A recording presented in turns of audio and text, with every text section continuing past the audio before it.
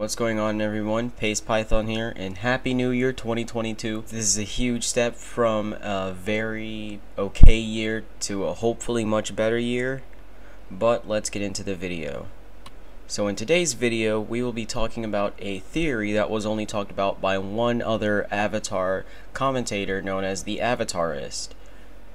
But first, let's get in depth to why I think this theory might be true.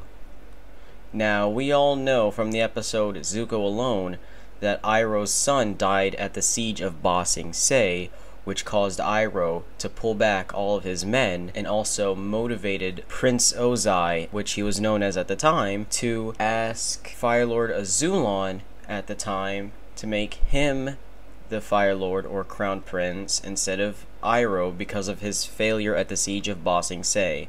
And this caused Fire Lord Azulon to become angry with Ozai and tell him to kill Zuko as a punishment for making this horrifying decision. Now, Ozai doesn't actually kill Zuko, but he ends up killing Azulon with the help of Ursa, who ends up leaving to find Ikem, and then Ozai becomes Fire Lord. Now on to the actual theory. So we all know Ozai is a very ruthless and evil man who will get rid of anybody that gets into his way of victory. He even got rid of his own father and almost even killed his own son.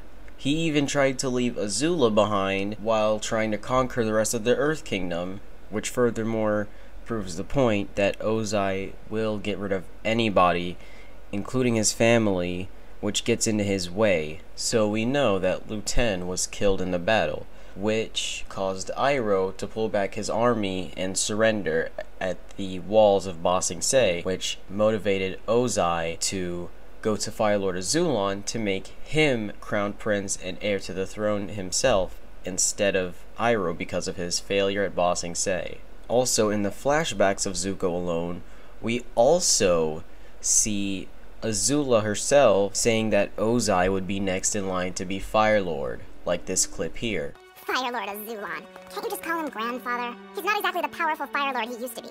Someone will probably end up taking his place soon.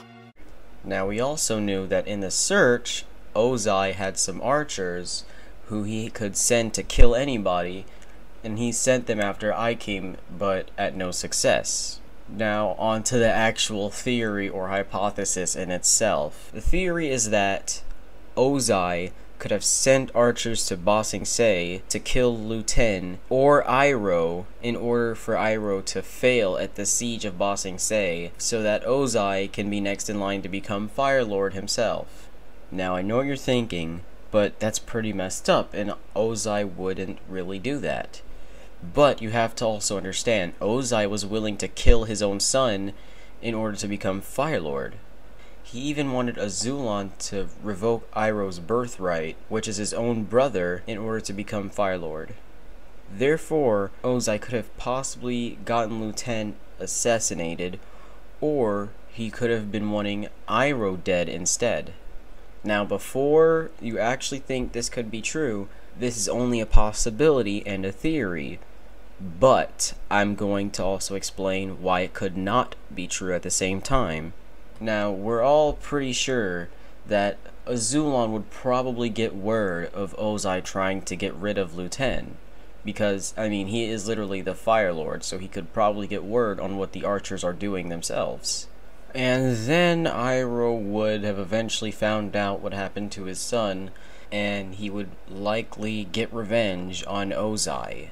Or if Azulon and Iroh both had knowledge of Ozai trying to kill Iroh or his son, Ozai would have most likely been banished, and Ursa would probably be the next Fire Lord instead of Ozai, despite possibly being a non-bender, but we still don't know if she's a bender or not, but that's pretty irrelevant to this video.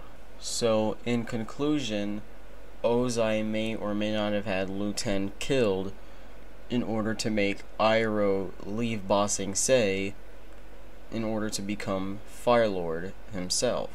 And I want to know what you guys think in the comments below. I want to know what you all think of this theory, and if there's any points that I missed, Please let me know in the comments section below, or if you have anything else to prove this theory, leave that in the comments section below. Well, now we're at the end of the video. Please like, share, and subscribe, and turn on notifications. Try to get to 100 subscribers, and then we will start our adventure to 1,000 subscribers. And once we get to 100 subscribers, I will start a Twitch channel where I will stream video games such as like Minecraft or Call of Duty. So let's try to get to that 100 subscribers goal.